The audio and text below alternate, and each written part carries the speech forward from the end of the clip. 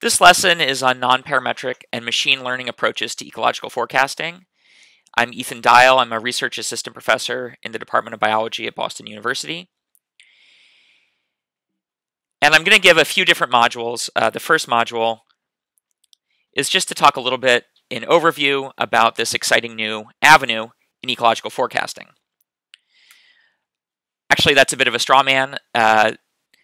Nonparametric approaches aren't exactly new to ecological forecasting. At the very least, you can trace them back to a 1990 paper by George Sugihara and Robert May.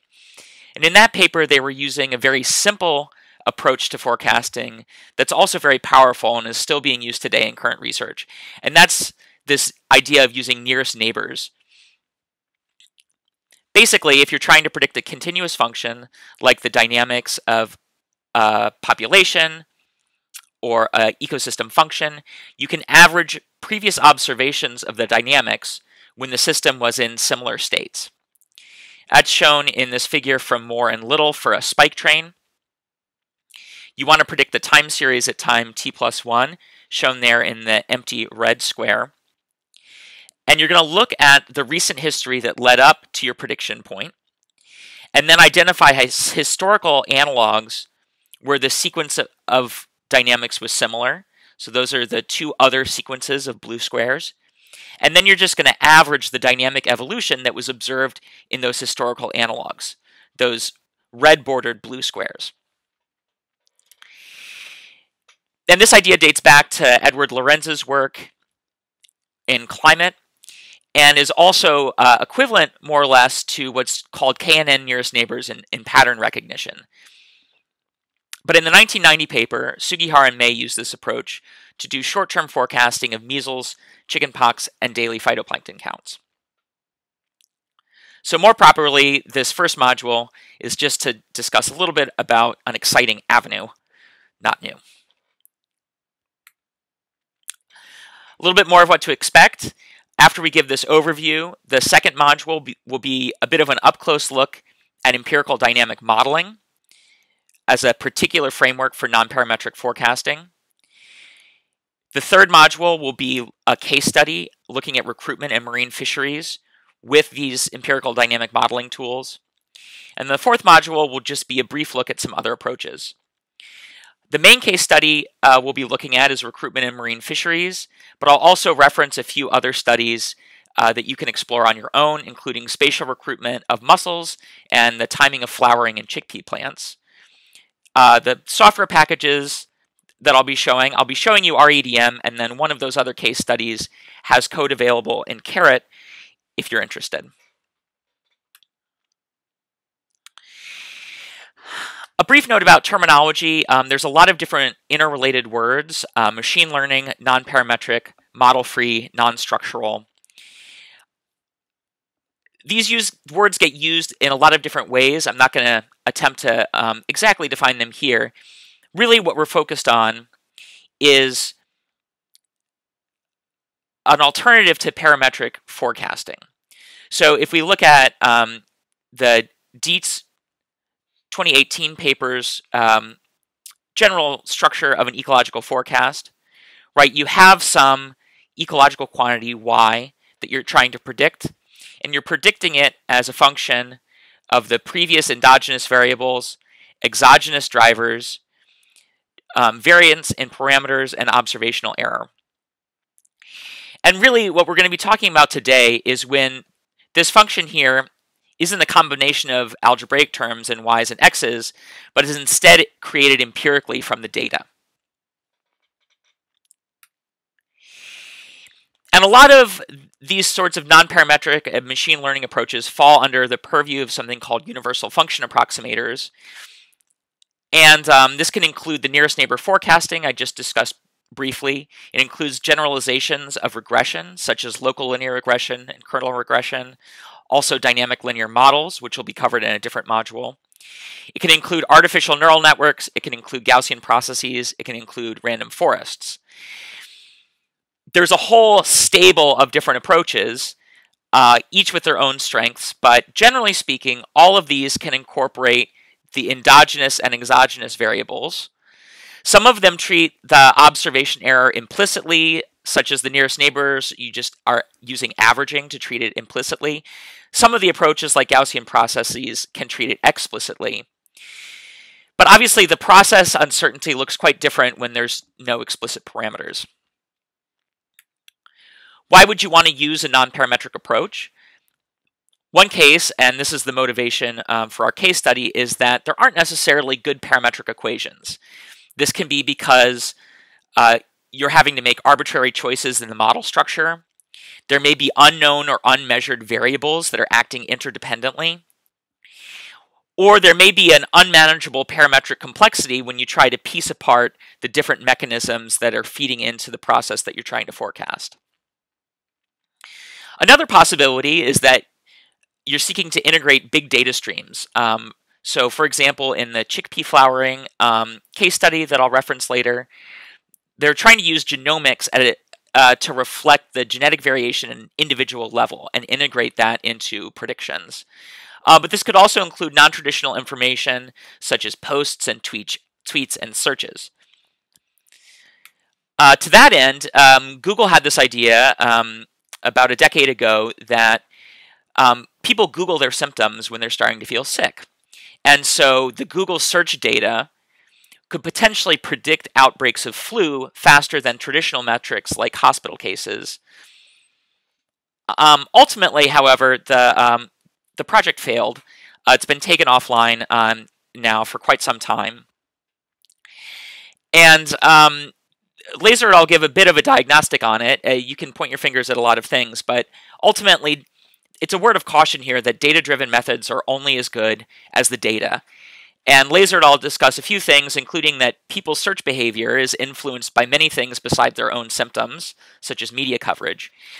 And Google's search machinery is ever evolving, and the patterns reflect that.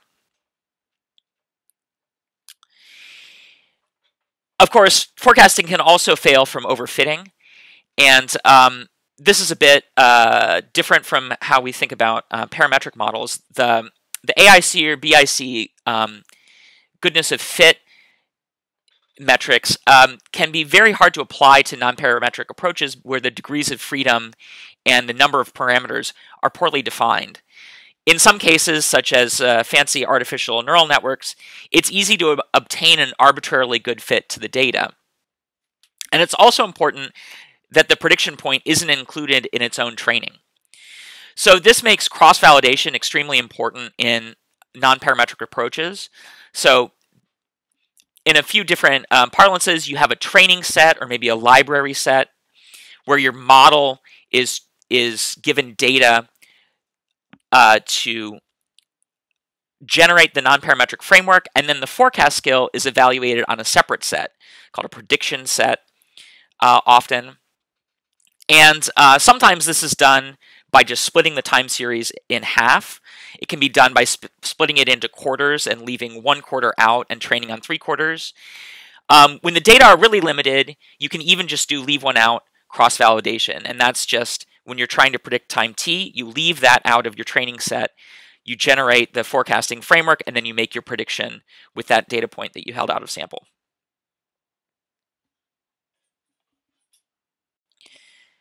That brings us to Module 2, which is an up-close look at empirical dynamic modeling. Empirical dynamic modeling is more than just a single non-parametric approach. It's more of a framework that includes multiple different approaches. And it centers around identifying and studying low-dimensional nonlinear dynamics based on the underlying geometry of data.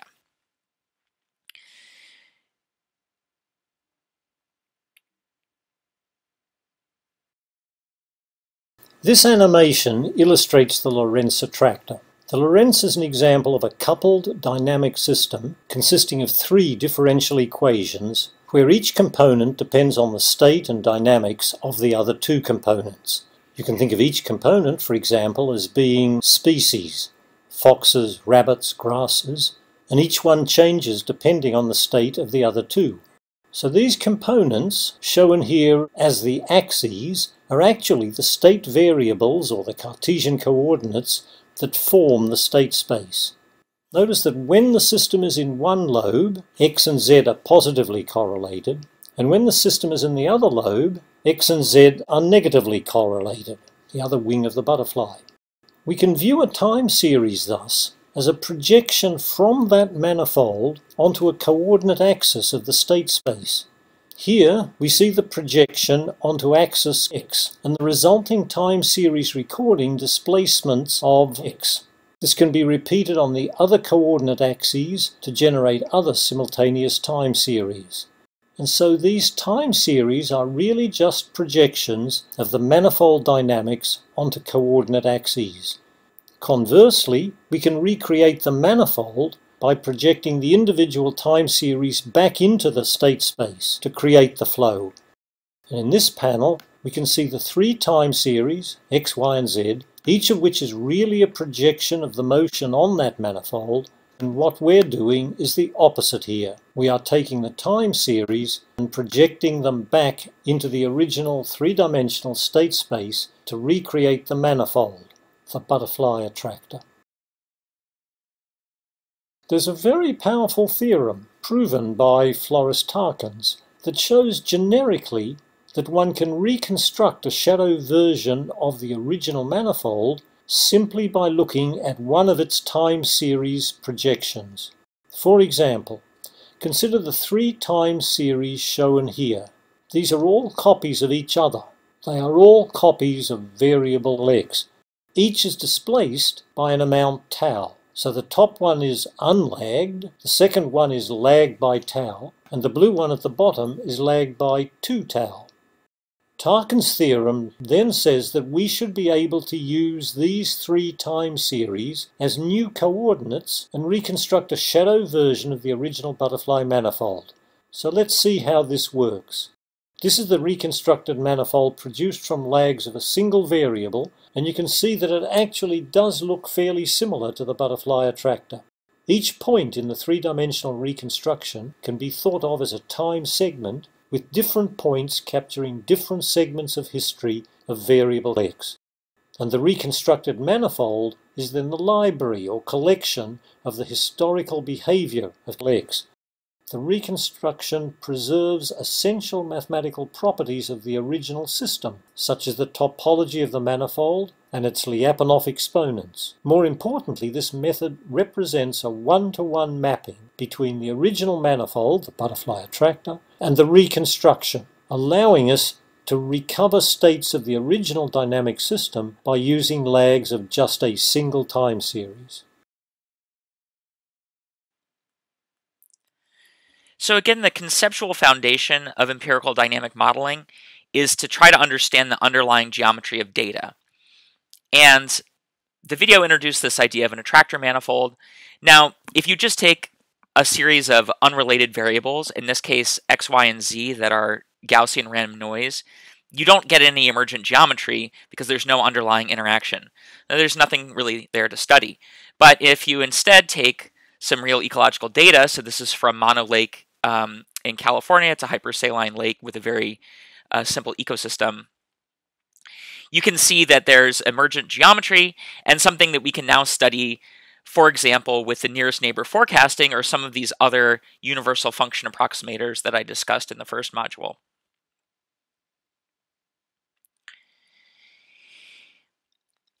Now, if you don't have multiple time series to reconstruct the attractor from, or you're uncertain about the membership of the functionally coupled unit, the video talked about using this idea of lag coordinates.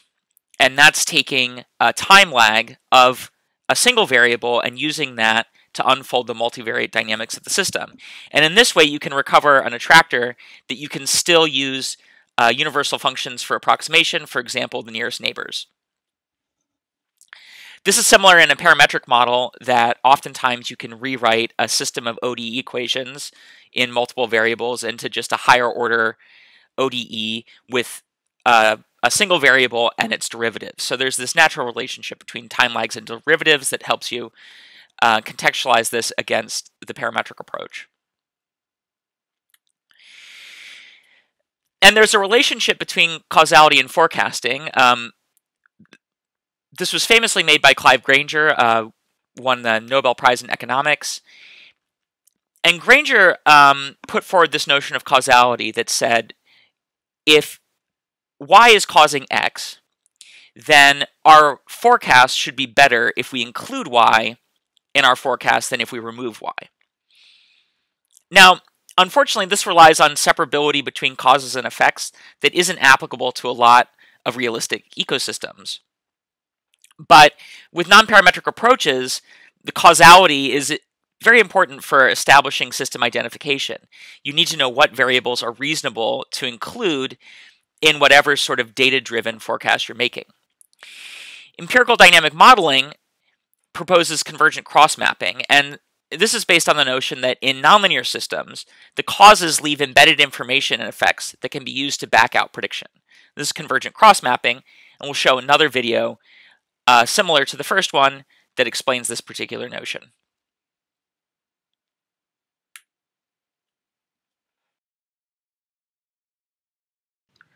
Taken's theorem gives us a one-to-one mapping between the original manifold and reconstructed shadow manifolds.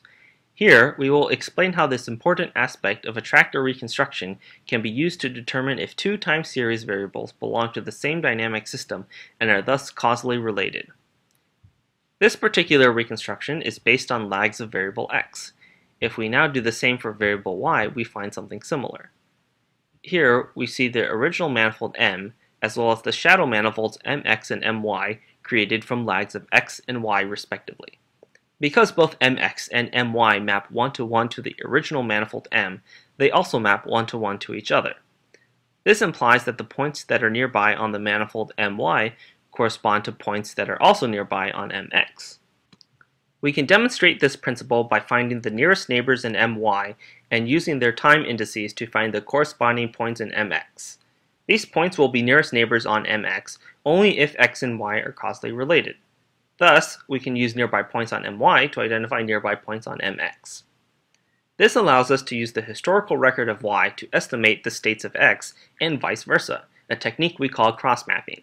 With longer time series, the reconstructed manifolds are denser, nearest neighbors are closer, and the cross-map estimates increase in precision.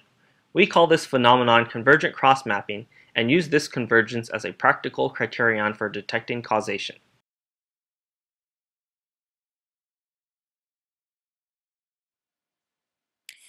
Now I want to dive into the case study. So this brings us to the third module, the case study on recruitment in marine fisheries. And just a little background on the problem. The parametric approach to fisheries modeling and forecasting is traditionally done with an age-structured model. And we can see a little bit of how this plays out with this classic figure from the 1926 paper by Hjort. So many fish stocks live over multiple years, and so the stock is composed of multiple age classes.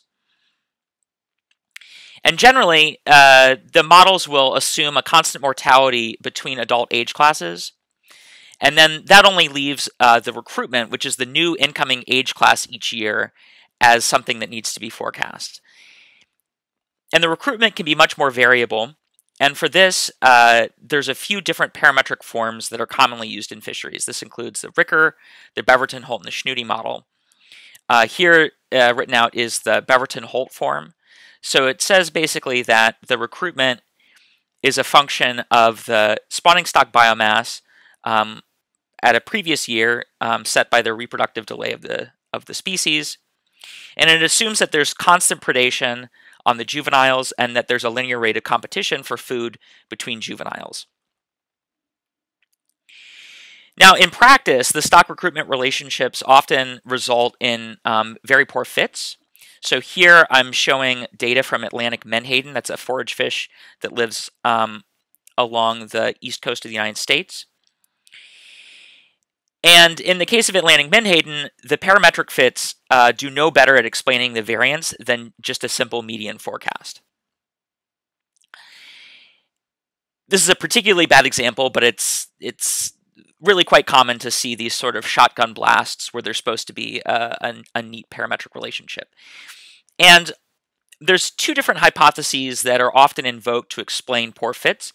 One is that the measurements of recruits are too uncertain or too incomplete. This is to say that the system's dominated by observation error. The other is to invoke stochastic environmental factors, and that's to say that recruitment is driven by process error. But there's another possibility that hasn't always been adequately entertained, and that's that the structural models, these stock recruitment relationships, are wrong or at least incomplete.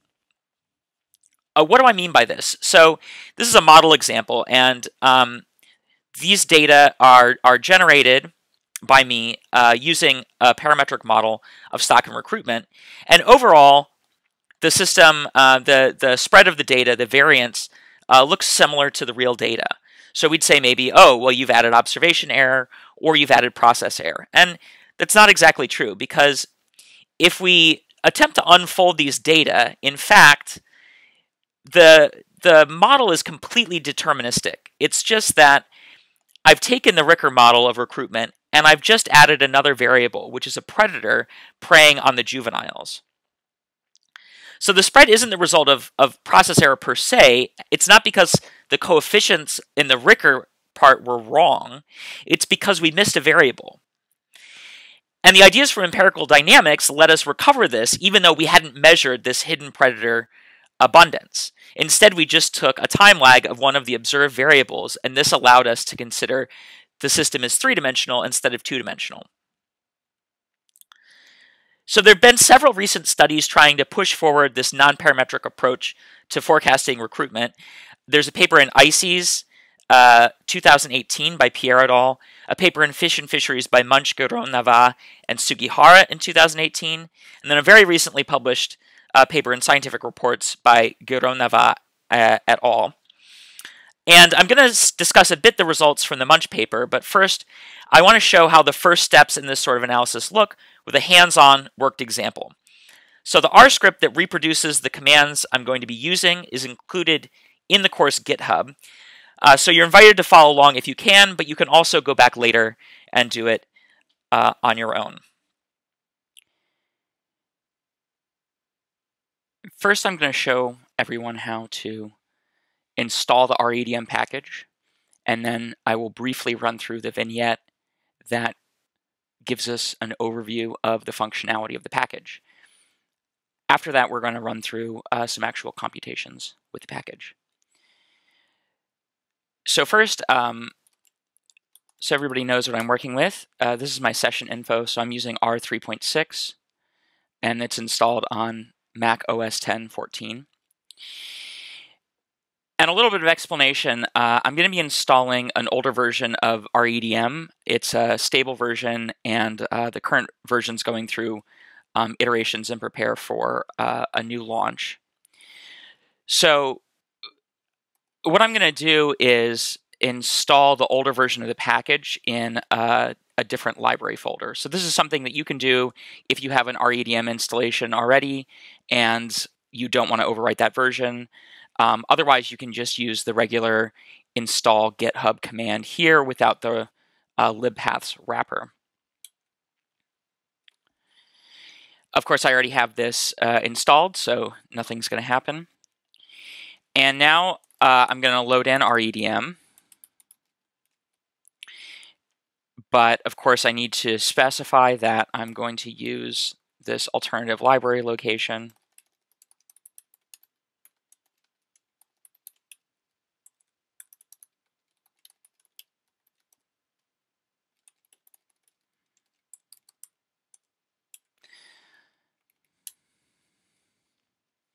Okay, and nicely, when we load in the package, it invites us to look at the vignette. So we'll do just that.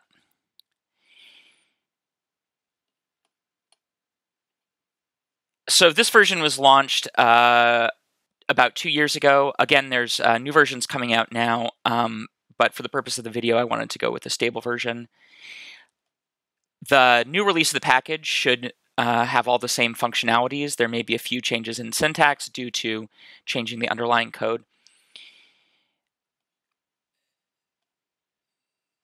The introduction gives you a different take on some of the things that we've already talked about, the ideas of tractor reconstruction and Taken's theorem. And then there's a series of examples that highlight different functionalities. Some of these are model-based. So the first example here uses this classical one-dimensional nonlinear map called the tent map. But if you go to later sections, you will find that there's some data included with the package to work through some empirical examples. I won't do that here. All that's in the vignette, and you're welcome to do that on your own.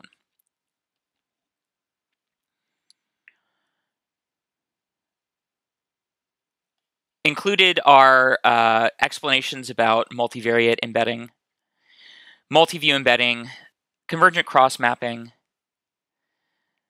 time delay convergent cross-mapping, and they also include issues such as resolving effects with confounding seasonality. So that's down here in the apple blossom thrips example. So again, feel free to check that out on your own. Now that we've installed RADM and taken a brief look through the tutorial, I want to get to the example that will reproduce just a little bit of the analysis that's in the Munch et al. Paper we've been discussing. So I do want to load one other package. This is the tidyverse package, and I'm going to try to be conservative with my use of tidyverse, but it's really sort of an indispensable tool for data science analysis in R. It provides some additional grammars that let you string operations on data together in ways that make analysis a lot easier and make plotting a lot easier. It includes ggplot, tidyr, and diplyr. I believe those are the only pieces, as well as Tibble, that we'll actually be using today. But if you do library tidyverse, you get everything all together. And what I'm going to do is load in data that I downloaded from the Ram Myers legacy database. And the legacy database is hosted now in Zenodo. So this is the open access data archive that's supported by CERN. And you'll see the link here. It'll be provided as well. And in particular, the database includes R formats that make this really convenient. I've already downloaded these here, and there are the pieces of the data we'll be working with provided in the GitHub. So to keep our workspace tidy, I'm going to load the database into its own environment. And I'm currently within the folder that this file is located in, so I don't need to provide additional path. And again, we're going to load it into this new environment. And we can list the contents that have loaded in. There's a bunch of different pieces here. It's all data on the same stocks, but in sort of different dimensionalities. So you'll see that the SSB data object, for example,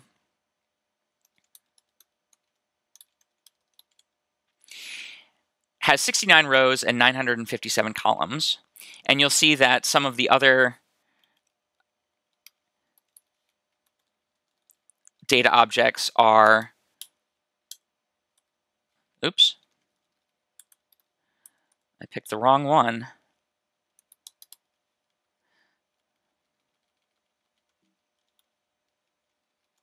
Some of the other data objects are just vectors of length 957.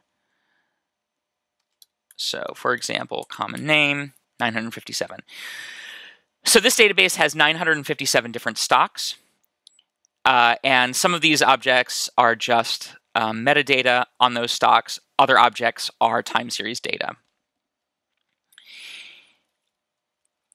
We're concerned with the stock and recruitment data, so I'm going to pull that out explicitly into the main variable environment. So I'm going to pull out the recruitment data frame. So you'll see that here, 69 observations of 957 variables. And I'm going to do the same for the spawning stock biomass. Same dimensions. To see what that data look like, sorry, let me avoid using tidy notation when possible. That's not going to work.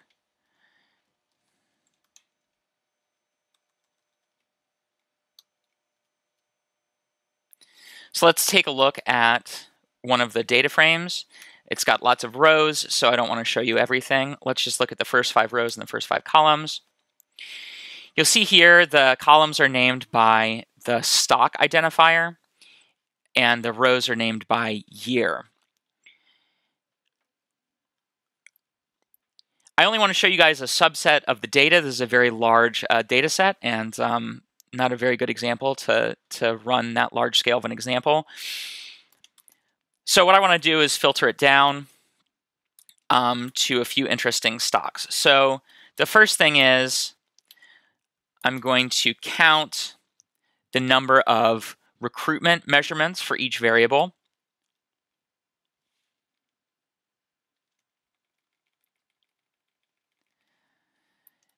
I'm using the dplyr summarize command, so this is like an apply, but in a little bit more of a data frame friendly grammar. So on the first 5 columns, you'll see that, in fact, there's no recruitment data on several species, and then other species have nearly the full time series measured. We're going to do the same thing for the spawning stock biomass.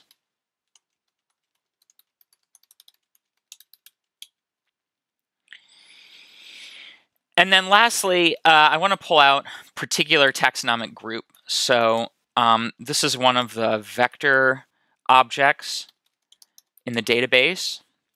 We're going to pull that out. So we're pulling it out as a character string. And this just contains the broad taxonomic grouping of each of the stocks, each of the 957 stocks.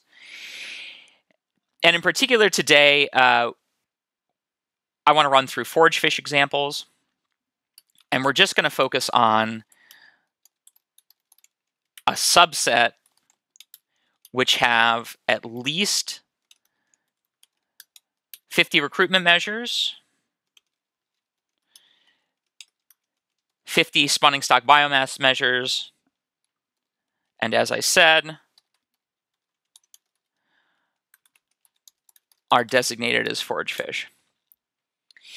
So that gives us 12 column indices that correspond to the stocks that match all of those criteria. And we can pull out the stock IDs of those and take a look. So as it turns out, it's a lot of herring stocks across different management areas, as well as Atlantic menhaden and the Japanese pilchard sardine. And again, we sort of have our information scattered across multiple data frames. So what we're going to do is use a bit of dplyr language to pull this together into a data frame object.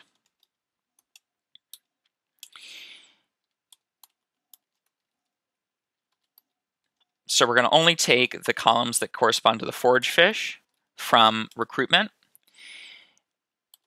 And additionally, we're going to pull out the row names, since those are actually the years, into their own column.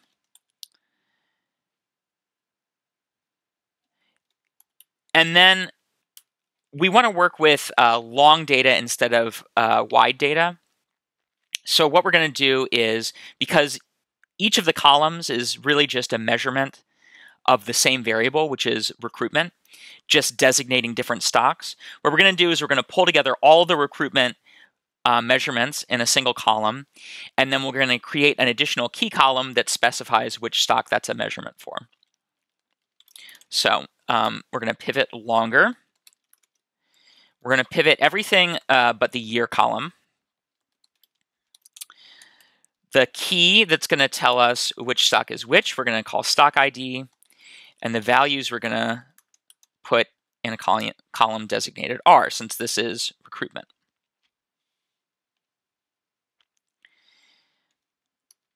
Let's see what that looks like first. So now, instead of having an object that's 69 observations long, we have a much longer data frame, but each year has multiple recruitment measurements corresponding to different stocks. And of course, we actually wanted to put that all together.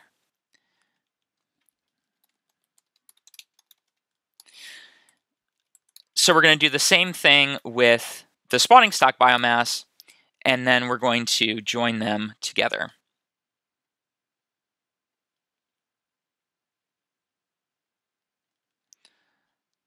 So here's what I just wrote for recruitment. And here's the same thing, but for the spawning stock biomass data frame. And we're going to join by year and stock ID.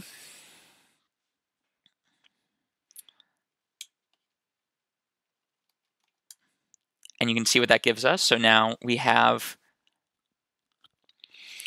multiple measurements for each year of recruitment and biomass specified by unique to a stock ID. And just for organization's sake, we're going to do two things. One is we're going to convert the year from a character to numeric.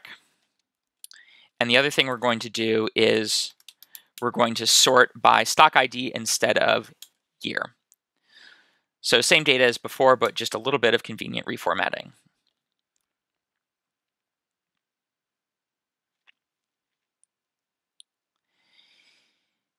So this long data format is convenient for a lot of analysis. It's very convenient when using with ggplot. So if we want to look at these data, we can use ggplot, take our new combined data frame,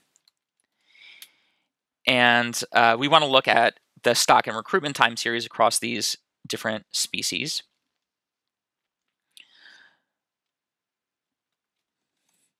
So on the x-axis will be year, on the y-axis will be spawning stock biomass. We're going to show these as lines. And then we want a separate plot for each of the stock IDs. So we're going to use this command facet wrap stock ID to create a bunch of subpanels so that the data in each panel is unique to a stock ID.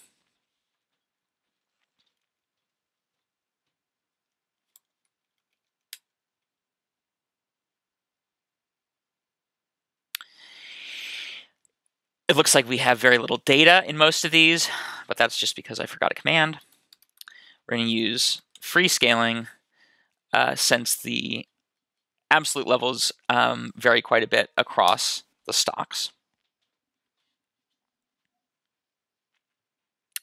Okay, so now we can see the spawning stock biomass for these different stocks.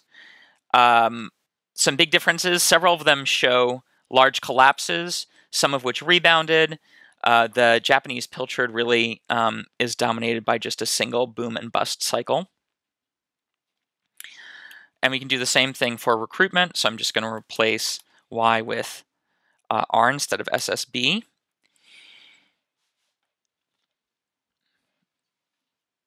And you'll notice that the recruitment time series have a much higher variability year to year than the spawning stock biomass.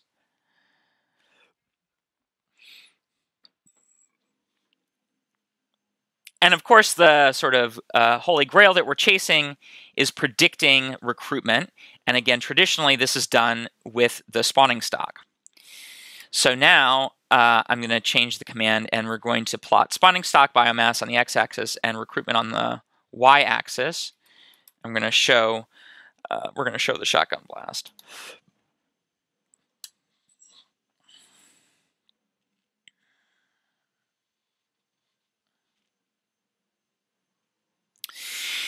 So some of these do show some areas where the recruitment is explained well by the stock, but generally speaking, this is sort of more of the same of what I showed before.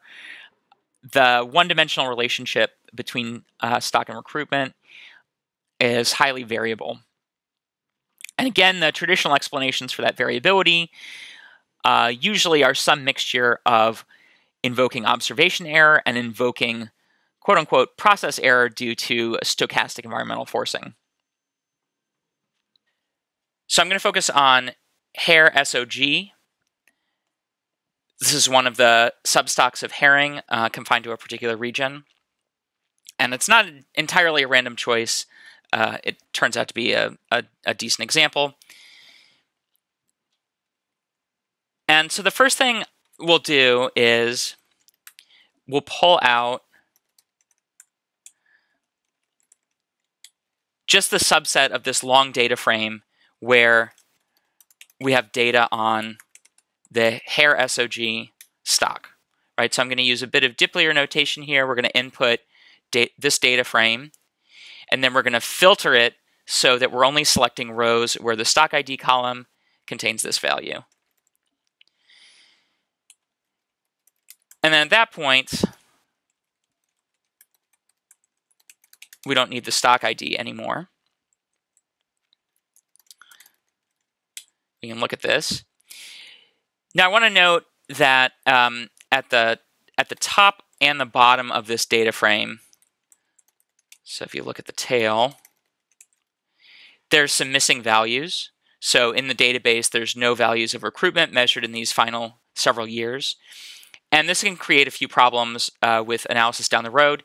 So I want to make one additional change, and I'm going to append filter complete cases. This is going to pull out those NA rows. All the NAs are sequential in this one. You do need to be careful if you change the time step between things by deleting columns in the middle of a time series.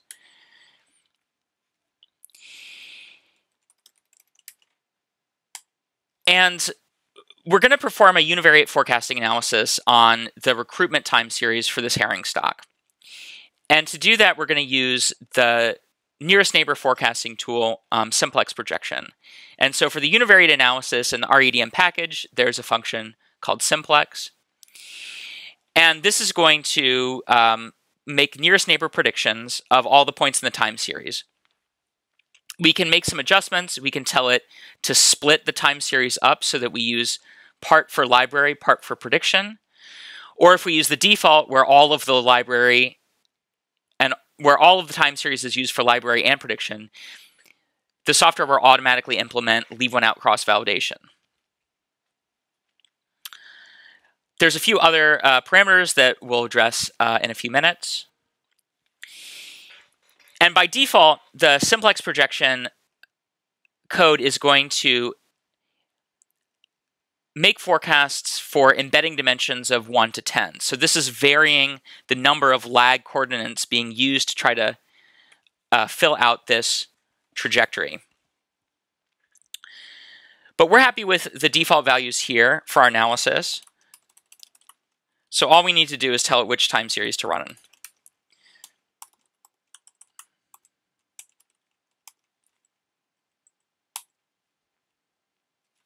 The program has very helpfully let us know that because the library and prediction sets overlap, it will automatically be doing cross-validation.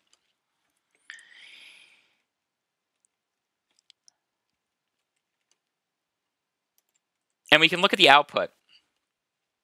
So each row corresponds to a different embedding dimension, since we ran over embedding dimensions of 1 to 10. And then it contains information on the number of neighbors used in the simplex projection, the number of predictions that were made, and then forecast skill measurements, including Pearson's correlation coefficient rho, so that's the correlation between observed and simplex prediction values. There's the mean absolute error between observed and predicted, and the root mean squared error between observed and predicted. So we can turn to ggplot. This is a data frame and works very well.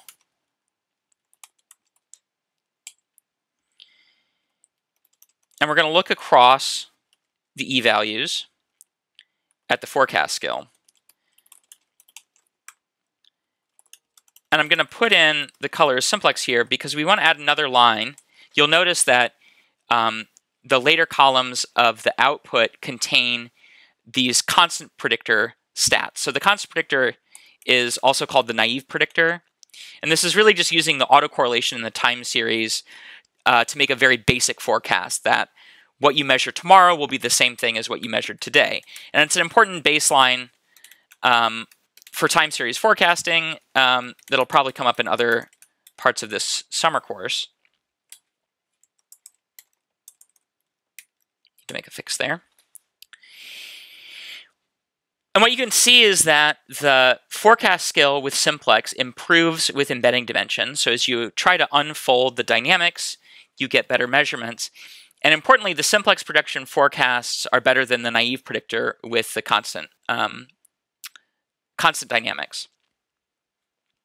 So this really indicates that there is additional dynamics in the time series beyond just the inertia. Of course, we can look at MAE instead of rho. Gives us a slightly different picture.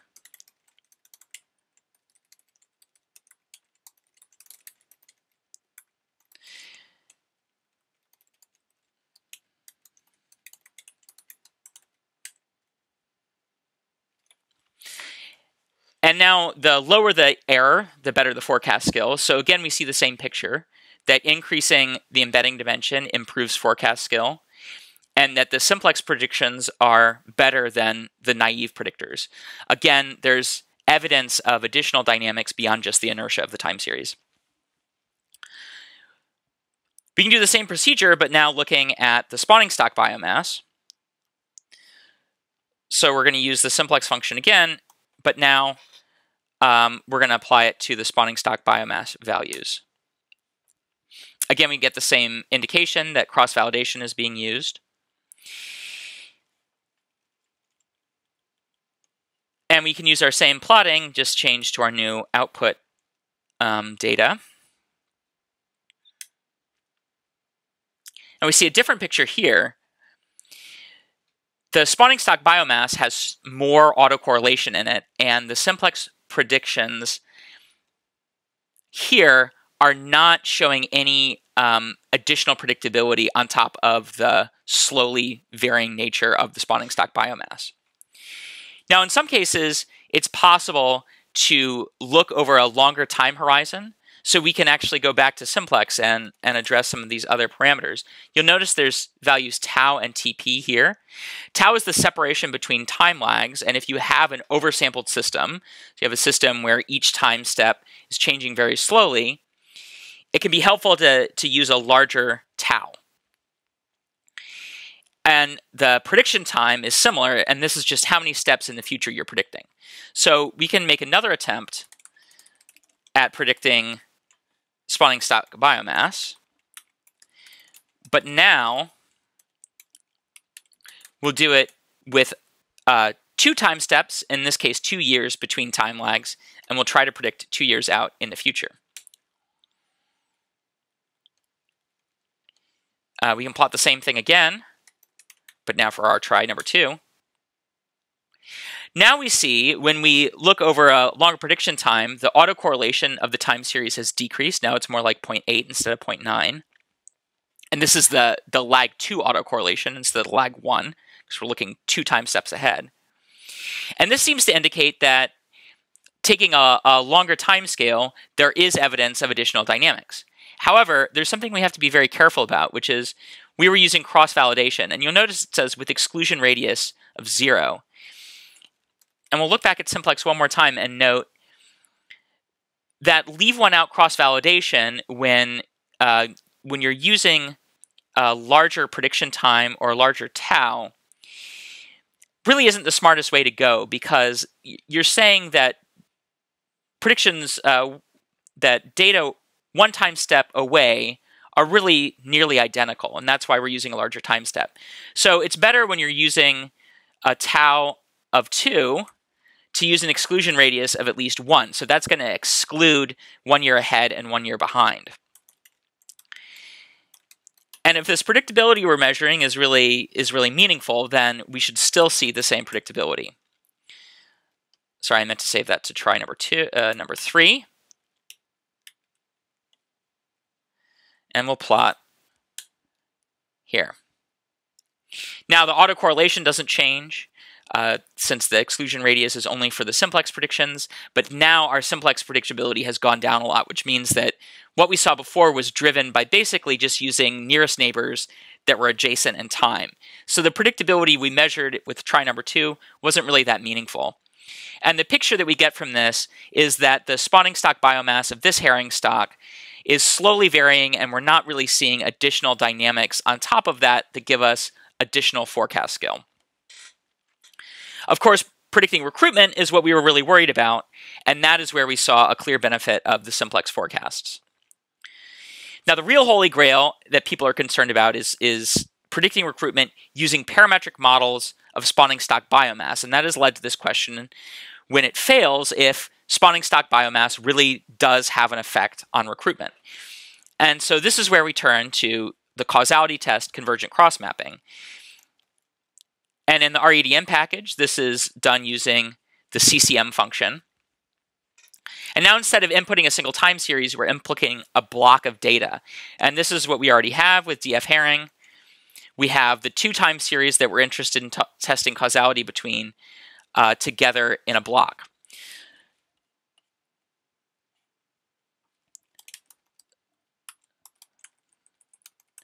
So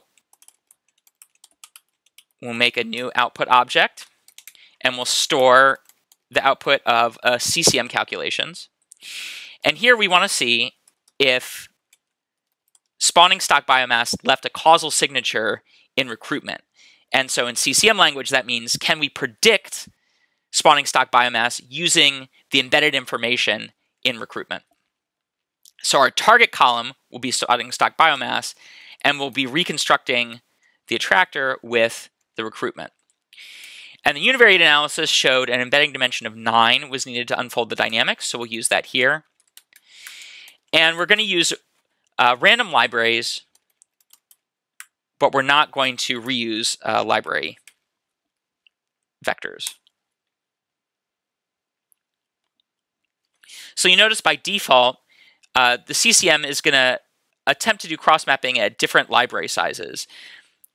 Prediction improving with library sizes is an important check that the information you're recovering is more than just a statistical artifact. In this case, we only have about 60 data points, so the warning is just letting us know that it terminated at the largest possible library size and it wasn't able to do the full length of input library sizes.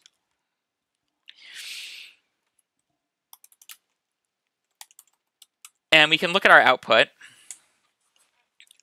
And basically, we have 100 different samples for each library size. So our CCM output has 500 rows. And each library size has 10 measurements. And so these are the forecast skills of doing the cross prediction, that is, predicting spawning stock biomass from recruitment. What we're really interested in is the average prediction skill as a function of library size. And REDM has a function in it called CCM means. Of course, we could just use for loops or other basic tools to do this, but this is a convenient wrapper. And it's going to give us the summary that we're interested in. So we'll store this in a new data object. And all we're going to do is call the CCM means function on our CCM output. And now you'll see we have a single row for each library size, ROW row. And again, we'll use ggplot since we're working in data frames. and we'll look at library size on the x-axis and the Pearson's correlation coefficient between the cross-predicted values and the observed values.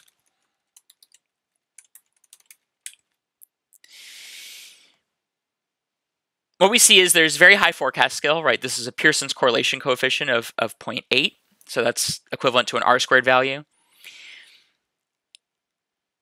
And the forecast skill is improving with library size, which is an important check that, again, we're not just looking at a statistical artifact. So CCM shows strong cross-map predictability of spawning stock biomass from recruitment. So what that means is that recruitment contains information about spawning stock biomass, and we take that to mean there's a causal effect of spawning stock biomass on recruitment. Now, these levels of Pearson's correlation coefficient are quite high. Remember, Pearson's correlation goes from 0 for a meaningless forecast to 1 for a perfect forecast.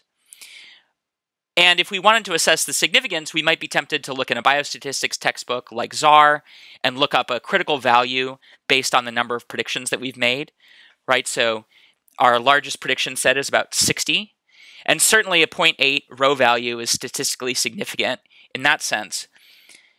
But those sorts of basic statistical measures of significance can be really misleading in time series analysis, in non-parametric forecasting methods. And so what we do a lot of times is we apply a surrogate test. So what we're going to do is we're going to repeat the analysis that we just did many times, but for a surrogate time series which preserves some simple properties of the time series while randomizing all the other information in it. And in particular, we can use something called Ebizuzaki surrogate methods to preserve the autocorrelation structure of the time series, but randomize the phases. And this is going to give us time series that have strong autocorrelation, but should have all other connections between each other destroyed. And conveniently, our EDM contains a function called makeSurrogates.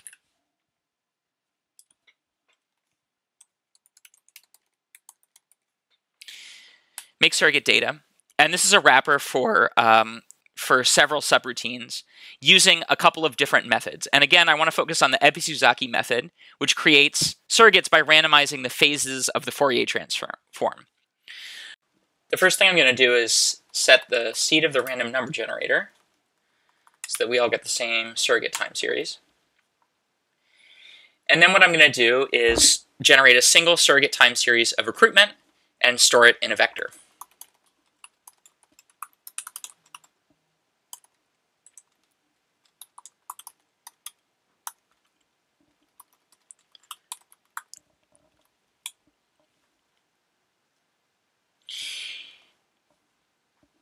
And I actually want to be able to view that side by side with the true values.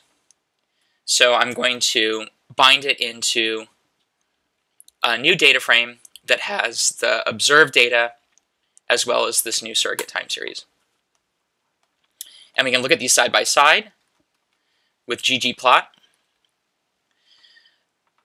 So taking this new data frame as input, we're going to look at the time series along the year. In one color, we're going to look at the true values, and in another color, we're going to look at the surrogate values.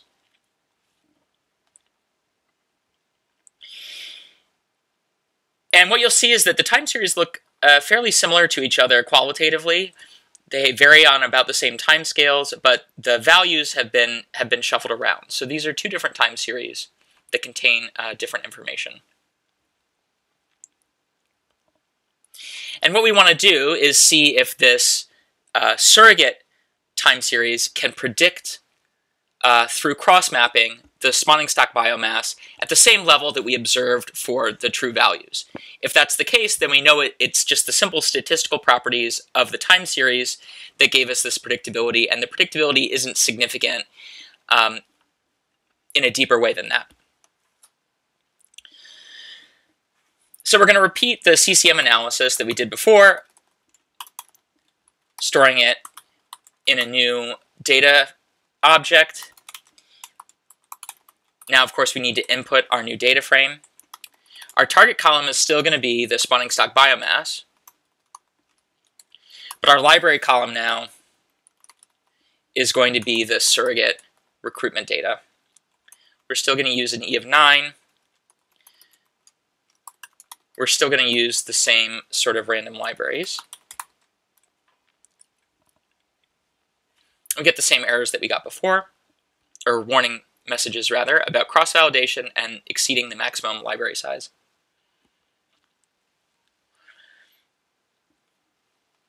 And again, we're mostly just interested in the mean values, so we're going to call CCM means on this new output.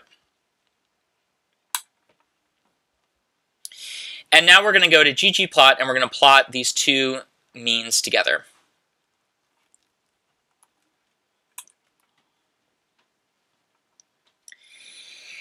Now what we see is that there is some cross-prediction possible from the surrogate recruitment time series. Again, we're predicting something that has very strong autocorrelation, so there's sort of an inherent predictability due to that that's not really what we're interested in.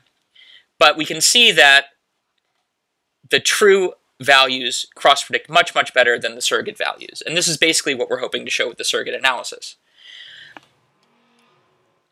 For a rigorous analysis, what we want to do is we actually want to repeat this for many, many different surrogate values, and that'll give us an empirical error distribution under the null hypothesis that is just the basic statistical properties of the time series, the Fourier spectrum, responsible for the cross-mapping, and not actually a deeper dynamic connection.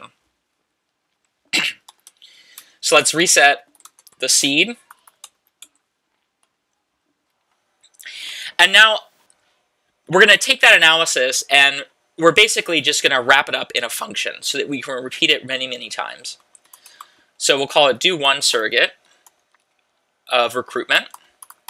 And it's a function, in this case it doesn't really need any inputs because we're going to be generating a random time series each time, and it doesn't really need an input because we're just using a random number generator in the end. And so I'm basically just going to copy and paste in what we just did, making sure that we return the summary statistics. So we'll make a single surrogate time series, we'll combine it into a data frame with the true data, we'll run CCM using the observed spawning stock biomass as the target, and the library will be this iteratively generated surrogate, and then we'll compute the CCM means and return that. And now we could write a for loop or several of the other available constructions in R. I'm going to use map from the per package, since that will nicely package everything in one big data frame when we get done. So we're going to do 100 surrogates, and we're just going to continually call this function, and the mapdf is going to concatenate all of the different CCM means outputs into a single data frame. It'll take a minute because we're doing 100 times more of the calculations that we were doing before. And now we can use ggplot to have a look at the true CCM measurement against a distribution of CCM surrogate predictions. So we'll take the summary CCM surrogates, and again we're going to look at library size on the x-axis and the Pearson's correlation coefficient measuring the forecast skill of the cross-map on the y-axis.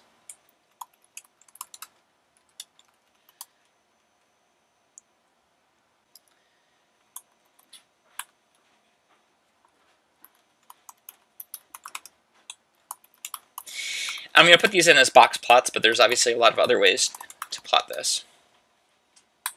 Now we're using the surrogate data. And we make sure to put in group so that our box plots come out right.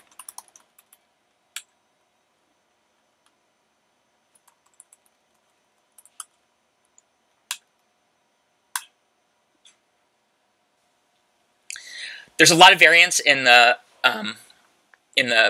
cross-map skill of the surrogates, but you can see that the true time series is well outside the quantiles of the surrogate test. Again, if we went to ZAR and we'd looked up the critical values of Pearson's correlation coefficient, we would have gotten something substantially lower because that wouldn't account for the autocorrelation and inherent predictability of the spawning stock biomass, nor really the complicated behavior of the CCM measurements. So Munch et al. In their 2018 paper did a similar sort of analysis to what we just ran through, but across 100 different stocks in the Ram-Myers legacy database. And just like the Pierre et al. Paper that I mentioned, they find that despite the frequent poor fits of stock recruitment relationships, that convergent cross-mapping does identify causality between stock and recruitment in many fisheries. They also looked at the fundamental predictability or forecastability of recruitment. And they did something a little bit fancier than the simplex projection that we looked at. They used something I brought up before called Gaussian processes. So this is a nonlinear function approximation technique that has a Bayesian formulation. So it's similar to simplex or the sequentially weighted local nonlinear maps with SMAP, but it allows for automatic relevance detection of lags and variables, hierarchical modeling when you have multiple time series of stocks that you think share some but not all dynamics, and for explicitly treating observational error. The result I want to highlight here is the comparison they did between the parametric approach and the Gaussian processes forecast. So here we're looking at what I've circled here in orange. And so each point is the error in forecasts for an individual stock using the Gaussian process, non-parametric approach compared to the Beverton-Holt parametric model. And they're comparing the scaled mean squared error.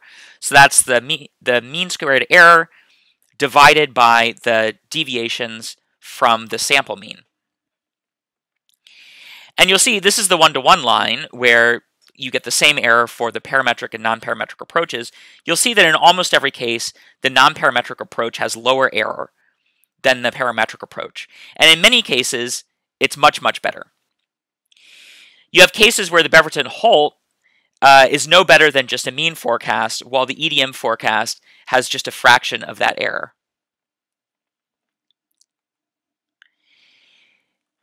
There are several takeaways in the paper. It speaks to something I've brought up before. So if you look at figure 2C in that paper, you'll see the fraction of recruitment predicted as a function of the time series length scaled by the age at maturation of that species, which is an indicator of sort of how much inertia there is in the stock. And with data-driven approaches, they can only be as good as the data. And if you haven't observed much variability, then there's only so much you can learn from the data. And the successful non-parametric prediction was strongly related to the effective time series length.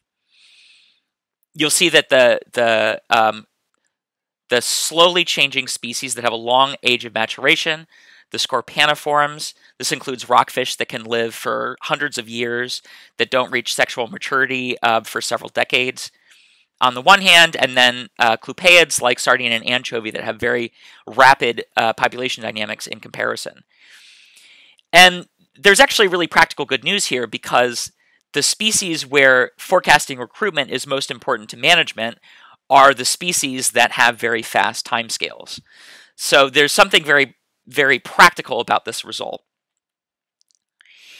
In general, the non-parametric approach let us sidestep the assumptions that have become hidden by the familiarity of the parametric models, that stock is the only effect on recruitment, and it let time lags stand in for unidentified or unmeasured variables without having to assume them away. The newspaper brings up an additional point of interest, particularly in fisheries. So I just was discussing, and also in the case of Google Flu, that data-driven methods are only as good as the data, but parametric approaches also often rely on fits to data for deciding parameter values.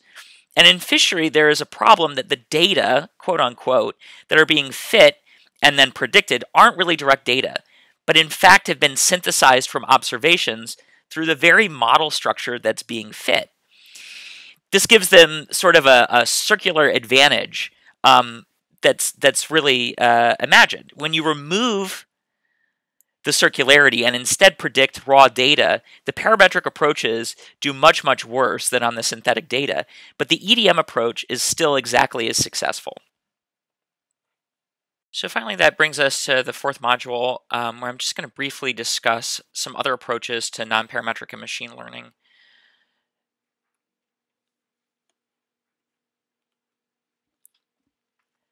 So I've mostly been talking in the language of nonparametric forecasting. The concept of machine learning at this point is pretty broadly defined.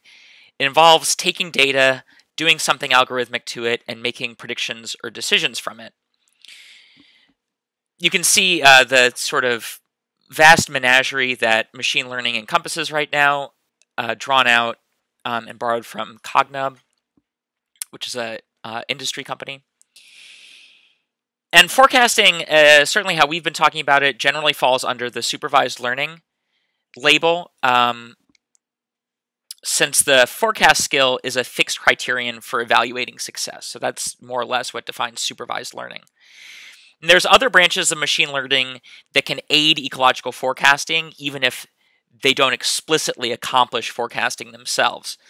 For example, it's pretty common practice to apply dimensionality reduction of one sort or another in trying to incorporate environmental data into ecological forecasts.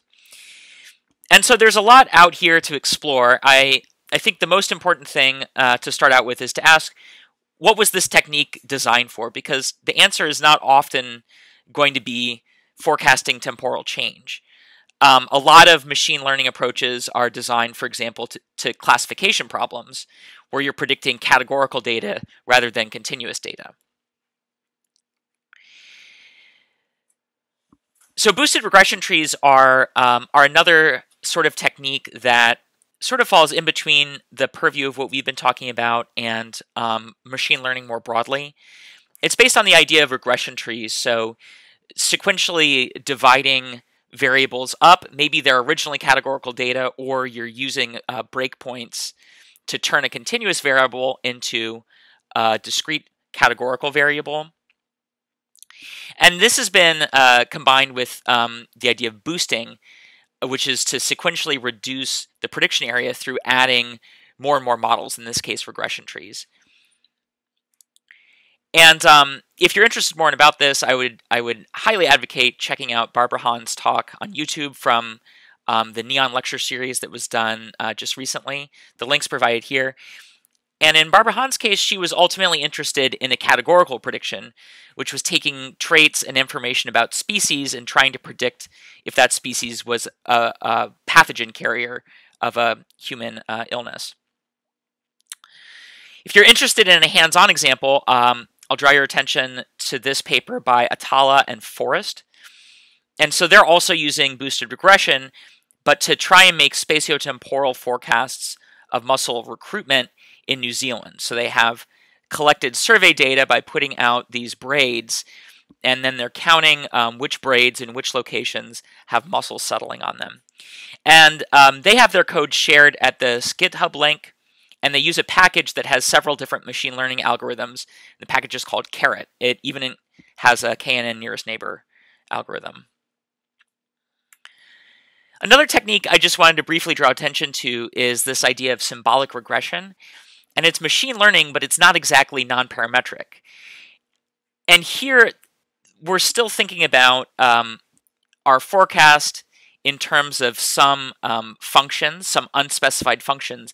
But instead of just using a data representation for the function, you're actually determining an algebraic form, but the functional forms are explored through an evolution algorithm. So in some sense, this is a different branch of machine learning, the sort of recursive learning branch.